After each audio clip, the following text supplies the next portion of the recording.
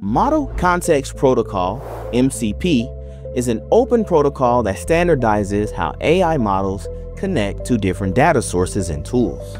We've launched the Auth0 MCP Server so you can secure your applications more easily. The Auth0 MCP Server lets you use the AI apps you're already familiar with, like Claude, Cursor, Windsurf, and other MCP clients to interact with your Auth0 tenant in the natural way that you speak, without leaving your workspace to help you stay in the zone when you're building.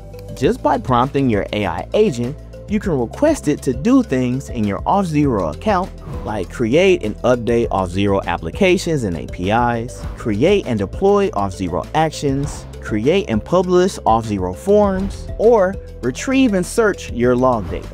Imagine telling your AI agent, I want to create a new Auth0 form that asks the user for their company name and job title at signup and updates the user's user metadata. And then it's automatically set up for you. If something like that sounds fun for you, check out Jess's video coming out later showing you how to set up the Auth0 MCP server, or if you are watching this later, it will be linked in the description.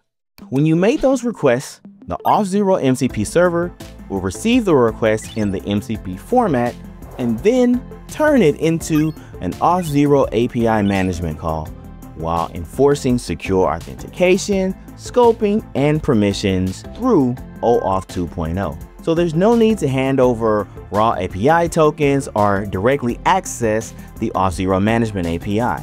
It's like having your own personal Auth0 assistant. When using the Auth0 MCP server, you get secure authentication with the device authorization flow to give all supported AI tools scope access to your Auth0 account. Your credentials are stored securely in the system keychain, preventing unauthorized access. Only the Auth0 MCP server has access to the Auth0 access token and refresh token stored.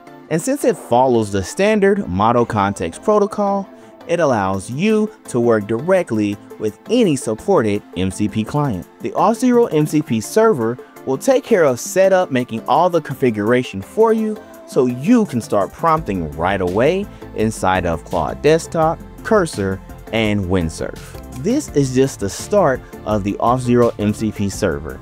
You can read this blog post to learn more about how it works and to set it up, and make sure you subscribe because we'll be releasing more content on use cases with the Auth0 MCP server. Let me know what you think in the comments. Can't wait to see what you build.